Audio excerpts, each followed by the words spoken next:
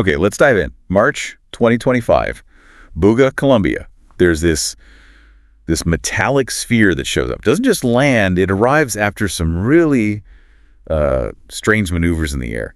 The Buga sphere. And instantly, it's global news. Just huge intrigue. Exactly. And the big question, the one that really hooked everyone, was, could this thing actually be challenging physics as we know it? Are we talking anti-gravity here? That anti-gravity claim is definitely the big hook. So what we're doing today is a deep dive. We've got a mix of sources, scientific observations, those initial eyewitness accounts, early analyses. And plenty of online speculation, naturally. Oh, absolutely. So our mission here is to really unpack what's been found, what the scientific perspectives are, and try to separate the solid observations from, well, the speculation surrounding this thing. Right. What do we actually know versus what are people hypothesizing based on these, frankly, pretty wild initial reports? Let's start at the beginning then. March 2nd, 2025. Alto Bonito, Buga, Colombia. The witnesses were Maria and Jose. What do they actually say they saw? Well, they described a silver spherical object doing things aircraft just don't do. Zigzagging flight paths, glowing, even changing colors. So not just drifting, actively maneuvering in weird ways. Exactly. Defying conventional flight, it sounds like. And Jose, he apparently uses electromagnetic gear, maybe looking for treasure or something. He reported the sphere interacting with a high-voltage power line as it descended. That feels significant. It really does. That suggests some kind of electromagnetic emission or interaction, doesn't it? He even filmed it coming down. Right, and those videos went viral pretty fast. By late March, the whole world was watching this thing fly erratically. Yeah, the footage spread like wildfire. And then Jose actually gets his hands on it. He finds it, recovers it. Yeah. Said it weighed about 2 kilos, maybe 4.4 pounds, and felt refrigerator cold. Cold to the touch, yeah. But then things get even stranger with his personal reports. He mentioned feeling sick afterwards. Nausea, dizziness, even claimed his fingerprints changed. Yes, those were his reported effects. Now, it's really important to stress these are personal anecdotal accounts. They haven't been medically verified. Sure, but understandably, it raised some initial biohazard flags, even if unconfirmed. Definitely. You hear things like that, you start wondering. Then David Velez enters the picture. Local guy, has a company in Germany dealing with electromagnetic devices. He gets involved, and according to him, the sphere's behavior gets even more bizarre. This is where the fluctuating weight claims come in. Velez apparently reported it going from the initial 2 kilograms up to 10 kilograms, then settling around 6 kilograms. Whoa. That's traumatic. Right. And he also claimed water would instantly vaporize if it touched the sphere and that it resisted heating up to 400 degrees Celsius. Okay, those are some pretty extraordinary claims about its physical properties. Instantly vaporizing water but resisting heat. That sounds contradictory almost. It definitely challenges conventional material science, if accurate. If accurate, yeah. Big if. How could those claims be wrong? Simple measurement errors, environmental interference. Could be several things. Measurement error is always possible, especially with fluctuating readings. Environmental factors, maybe humidity or static affecting the scale. For the heat and water, perhaps a surface chemical reaction rather than just thermal properties. We'd need controlled experiments to know. Okay. And then Velez passes the sphere on to a name many will recognize in this field, Jaime Maussan. Yes. And Maussan's team, including a radiologist, Dr. Jose Luis Velazquez, starts their analysis. They released X-ray images when? May 2025. That sounds right. May 2025. And those X-rays gave us the first peek inside. What did they show? They suggested it was solid, made of 3 distinct layers. Looked like metal-like material, maybe titanium or steel was the initial thought. And wasn't there something about the outer layer's density being unusual, like comparable to human bone? Exactly, which is incredibly strange for something described as metallic. Bone gets its density from complex organic structures. So for a metal sphere to have that density, it implies either a totally unknown alloy, or maybe it's not even fully metallic. A composite, perhaps? That's the puzzle. It definitely warrants some serious material science investigation on its own. And inside. It wasn't just solid metal, right? No, far from it. The X-rays showed 18 smaller spheres, microspheres, arranged around a central nucleus. They called it a chip. And the arrangement wasn't random, apparently. Described as non-random, yeah. Strongly suggesting intentional engineering, not just some natural formation or accidental structure. And maybe the most startling finding from Velazquez's team, at least initially. No signs of how it was put together. That was a key point in their report. No visible welds, no joints. If that holds up, it suggests a manufacturing process way beyond how we typically build things. So Dr. Velasquez concluded it was artificial, no welds, complex internal structure, but stressed the need for more tests, right? Absolutely. He was clear. It is of artificial origin. More testing is needed to establish its origin. He didn't jump to conclusions, but highlighted the anomalies. But couldn't advanced 3D metal printing or similar techniques create something seamless? Are we sure it's beyond known tech? That's a fair point. Advanced additive manufacturing can create very complex, seamless shapes. But you'd still need to see if those methods match the specific reported features, the layering, the microsphere arrangement, the potential material properties. It's not impossible, it's terrestrial, just maybe highly advanced or classified. Okay, so a complex object, possibly manufactured in an advanced way. But wait, there's more. Engravings. Yes, another layer to the mystery. Reports of engravings resembling ancient scripts, things like Nordic runes, Ogham, even Mesopotamian cuneiform. Wow, okay, that's quite a mix. Those scripts are from very different times and places, aren't they? Extremely different. Nordic runes from Germanic tribes, Ogham from early Ireland, cuneiform from ancient Mesopotamia. Finding them together on one object is deeply perplexing. And they weren't just scratched on the surface. How were they found? Apparently, they were etched from within the material. So invisible on the outside, didn't even show up on the initial X-rays. That implies a very deliberate, maybe non-traditional way of embedding them. Wild. And Mawson's team used AI to try and make sense of them. What message did they supposedly get? The AI interpretation was, well, very abstract. Something about origin of birth through union and energy, cycle of transformation, consciousness, very philosophical stuff. But how reliable is AI for deciphering potentially unknown, ancient-looking symbols? Are there precedents for that working? It's tricky. AI is great at finding patterns in known data, but deciphering a truly unknown script without context or a key, like a Rosetta Stone, that's a huge leap. The AI might just be pattern matching or imposing meaning based on its training data, so that message needs a massive grain of salt. Right. Fascinating, but highly speculative on the meaning front. Okay, so moving on, other claims started surfacing, right? Particularly on X from @JustCrios, building on some of these physical properties. Yeah, @JustCrios posted about its hardness, reported a Brunel hardness of 330. Which is high, low. What does that mean? It's significantly harder than standard aerospace aluminum, roughly double. Brunel measures resistance to indentation. Yep. So 330 suggests a very tough material. Okay. And this account also mentioned the electromagnetic fields again. Yes, referencing the measurements by biologist José de los Rios Lopez. Tying back into those unusual magnetic properties, the interaction with power lines, José's equipment. It starts to form a sort of coherent, if strange, picture. And @JustCrios also reinforced those earlier claims about resisting heat and vaporizing water, just adding to this image of a very peculiar object. Okay, let's get to the core of the excitement, the part that made this explode, the anti-gravity claims. Where did they really come from? Primarily, they seem rooted in those eyewitness accounts of the sphere's impossible flight, the zigzagging, the hovering, and also those reports from Velez about the fluctuating weight. And Mawson's team leaned into this possibility too, didn't they? Oh, definitely. They've been quite vocal about suggesting it represents advanced technology capable of manipulating gravity.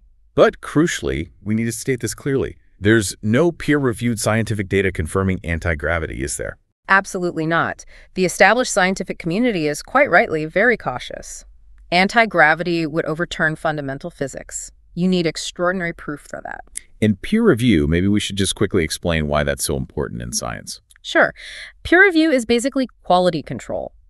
Before a scientific paper is published, other independent experts in the same field examine the methods, the data, the conclusions. They look for errors, flaws in logic, alternative interpretations. It's designed to ensure the research is rigorous and credible. Without that process, claims remain preliminary. Got it.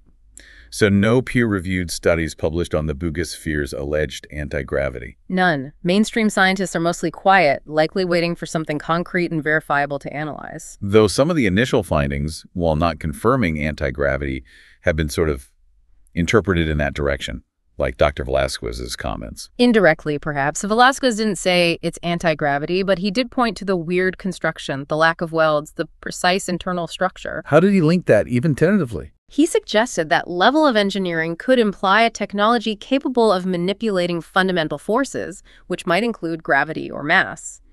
Things like the reported weight changes or magnetic effects, while not proof, aren't inconsistent with some theoretical ideas about mass alteration. But again, he stressed more testing is needed. And Rios-Lopez's electromagnetic field measurements, how do they fit in? Those unusual magnetic field readings are definitely interesting. Some observers, like at Feminist Letter on X, have speculated they could be linked to exotic propulsion, maybe manipulating fields to generate lift, sort of a quantum or frequency-based drive. Tying it to the changing hardness claims in field emissions, too. Right. Some see those as potentially consistent with theoretical field manipulation concepts, but we have to keep saying it. This is interpretation of preliminary, non-peer-reviewed work, highly speculative at this stage. And the skeptics, what are their main arguments? Well, skepticism is high. Many physicists are just waiting for actual data. On places like Reddit, people have questioned the initial methods like using equine imaging X-ray protocols. Was the radiologist the right expert for a potentially alien artifact? That's a fair question from U Dragon Fruit Odd 1989. Makes sense. The core skeptical view is anti-gravity needs rock-solid proof. Things like isotopic analysis showing mass change, or peer-reviewed studies clearly demonstrating gravitational negation. The weight changes. Could be errors, could be environmental effects. It's not proof of defying gravity. It's worth putting this in a bit of theoretical context, too. People like Dr. Michio Kaku often discuss anti-gravity when talking about super-advanced civilizations. Does the Buga sphere narrative map onto those ideas at all? It touches on them. Kaku and others theorize that Type 2 or 3 civilizations might manipulate space-time or quantum fields for propulsion. The sphere's reported flight, weight shifts, magnetic effects, you can see why people draw parallels to hypothetical gravitic drives. Like the cavity resonator idea floated by a feminist letter, based on the internal structure. Exactly. Speculating that the symmetrical microspheres might be part of such a system, but these are just attempts to fit the sparse observations into highly theoretical frameworks. It's completely unverified for the Buga sphere itself. So, bottom line, intriguing parallels to theory, but the anti-gravity claim itself remains pure speculation without solid evidence. Precisely. The burden of proof is immense, and it hasn't been met. Not even close, scientifically speaking. Okay, setting aside anti-gravity for a moment, what about other specific scientific observations? The material composition, potentially titanium or steel, but super hard. And that comment from @TruthPolex on X about aluminum hardness changing with magnetism. Right, the high Brinell hardness 330 suggests an advanced alloy. @TruthPolex's point about hardness changing under magnetism is fascinating because it brings up the idea of metamaterials. Metamaterials, what are those? They're engineered materials with properties you don't find in nature, often derived from their structure rather than just their composition. They can have dynamic properties changing in response to stimuli, like magnetic fields. If the Buga sphere used something like that, well, it could explain some weirdness, but again, needs actual analysis. And the heat resistance versus water vaporization still seems puzzling. Withstanding 400 degrees C, yet instantly turning water to steam. It is odd. High heat resistance usually means slow heat transfer. Instantly vaporizing water suggests rapid energy transfer at the point of contact, maybe an internal energy source being discharged, or a chemical reaction on the surface. Velasquez's team didn't report on thermal properties, so this rests solely on Velez's claims for now. Needs verification. And the biohazard aspect, Jose getting sick, any follow-up there? No medical verification has surfaced, so it remains an unconfirmed personal report.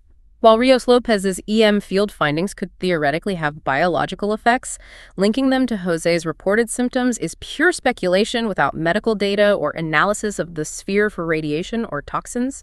These anecdotes add to the intrigue, but aren't scientific evidence. And lastly, the engravings. Velasquez called them highly unusual, etched from within.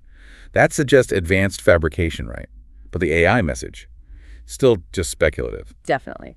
The existence and internal etching of the engravings are notable findings suggesting advanced manufacturing, but the AI-generated meaning.